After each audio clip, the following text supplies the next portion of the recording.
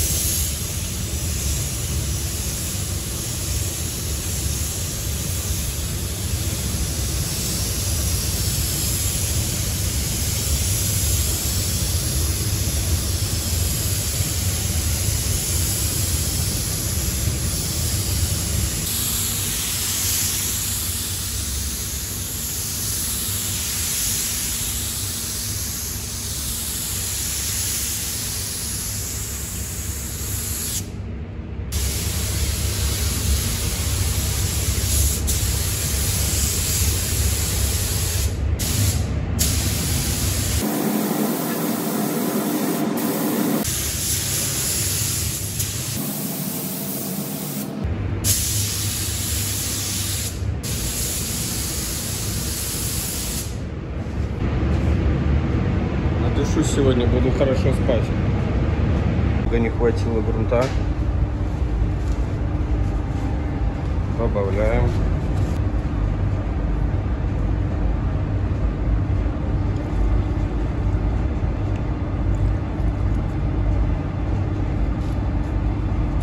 А что ты сейчас смешивал? Какие компоненты?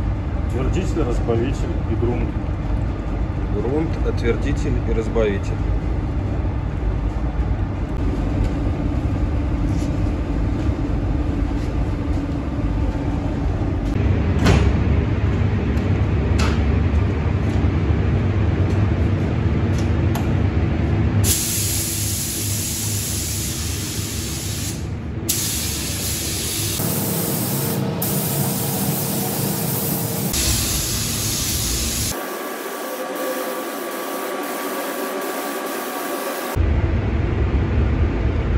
Загрунтовано, подготовлено покраски.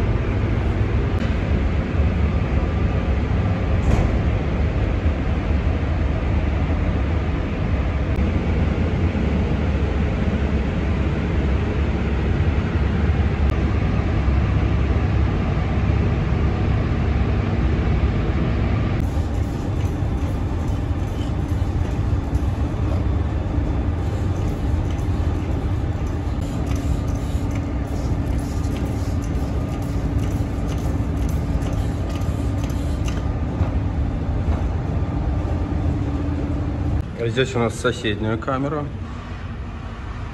При необходимости вот эти врата открываются. Вот там мы сейчас красим. И сюда может спокойно заехать полуприцеп на покраску.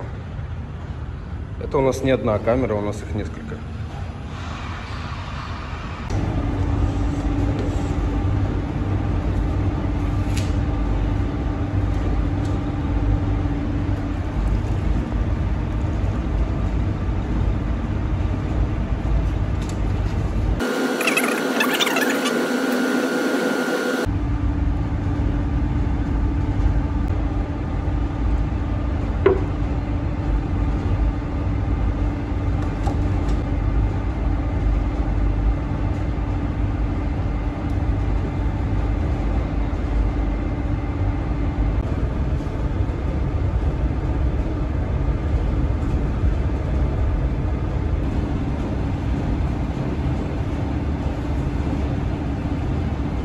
Фильтр пропускается и сверху, короче, подается. Подается сверху приток, а точка вот точно так же через фильтр. Чистая краска, да, и выкидывается уже чистый воздух. Более чистый. А сушка когда идет, то что происходит? Сушка идет, он циркулирует внутри камеры. А, все. Типа как в машине нажал на эту кнопку, бля, забор воздуха из салона.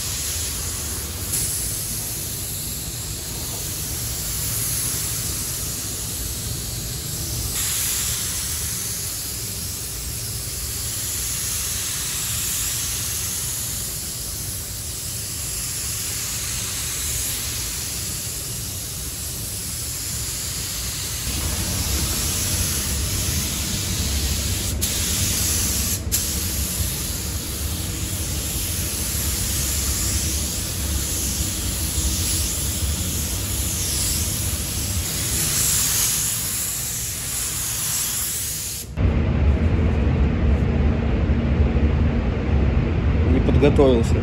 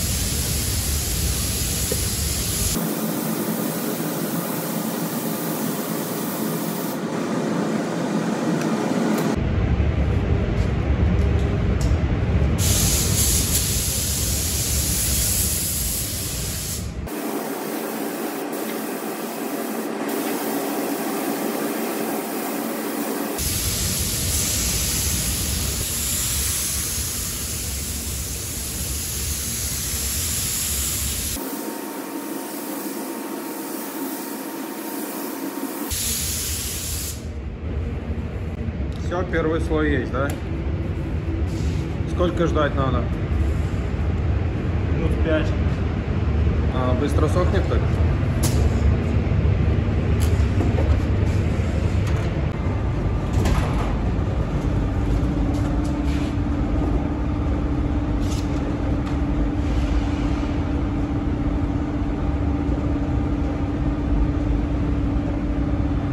Сейчас пока что видно такая небольшая шагрень, акриловая краска после сушки, она вытягивается и будет все ровненько. Но мы еще потом конечный результат, конечно, посмотрим. Да, она на улицу выйдет, кабина. Красиво. А как она сушится, в камере задается специальная температура, например, 60 градусов ставишь. И все, и здесь начинает циркулировать воздух. И кабина, краска сушится.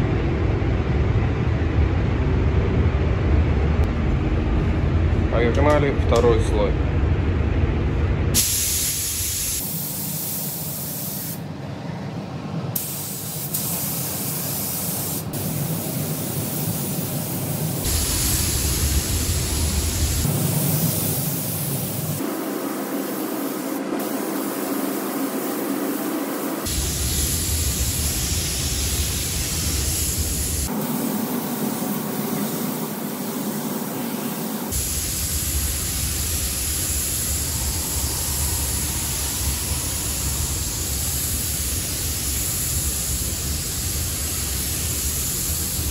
вторым слоем краска ложится не так видно, конечно, когда с серого на синий переходит.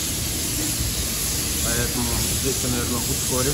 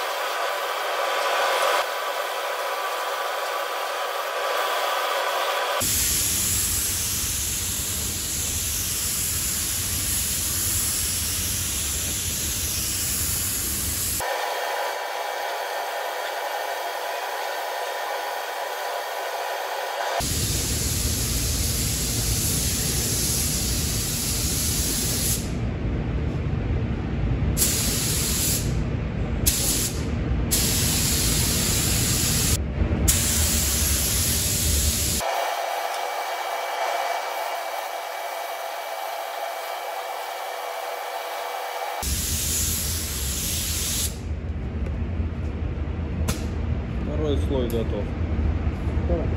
А? Все. Ну, когда надо, когда он нужен, третий слой, тогда да. А если с двух слоев все укрыто и все нормально. Если будет третий слой, то будет большая шагрень. Ну, можно ложить третий слой, но сейчас это не нужно. Здесь хватает слоя. Я понял. Что теперь ты ставишь на сушку? Нет, сейчас мы где-то минут 40 подождем, пока выйдет разбавитель, чтобы краска у нас не закипела. И как только выйдет разбавитель, На сушку. сушку. Один час на градусов 55-60 поставим. А дальше? Лака никакого? Ничего нет? Нет, лак здесь не нужен, это акриловая краска. На все защитные функции выполняет. И все, и готово через час? Все, и завтра утром уже будет собирать машину. Нормальненько.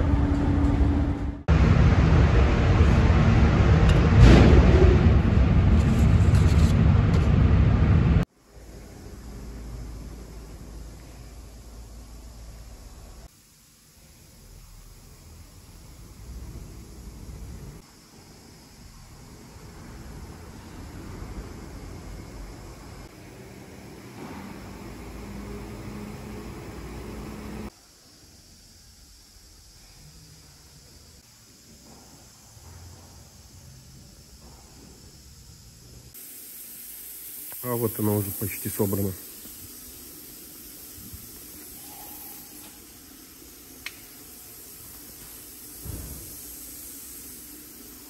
И Вольву подсобрали. Тоже ремонтировали, красили кабину. Сейчас покажу, какая она была.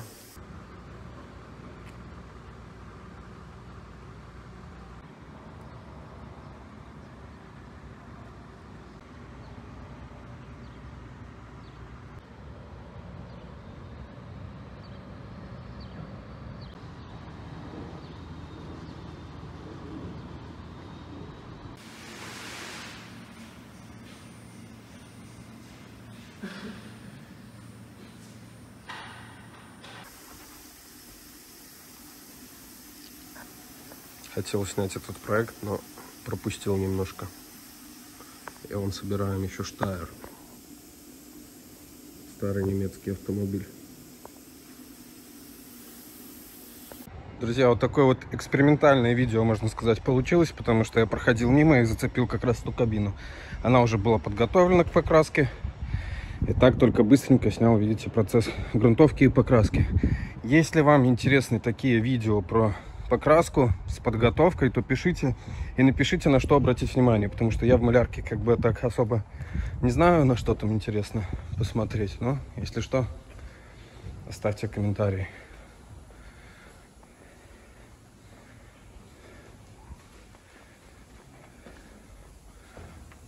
А Сергей тут? О, вон они что-то там мутят, крутят. Что-то интересное.